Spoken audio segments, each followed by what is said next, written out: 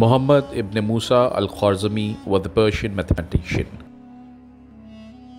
astronomer, astrologer, geographer, and a scholar in the House of Wisdom in Baghdad.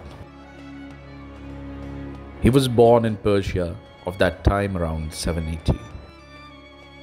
He was one of the renowned Muslim mathematicians who came up with the first idea of raising number into power. Many other Muslim mathematicians like al-Khayyam introduced the algebraic geometry to the world. Khwarizmi worked on the equations of the first and second degrees.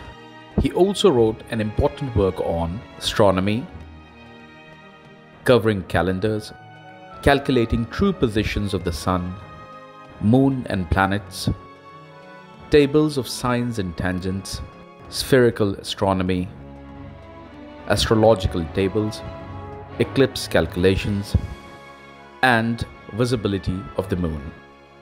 Muhammad ibn Musa al-Khwarizmi died in 850, being remembered as one of the most seminal scientific minds of early Islamic culture.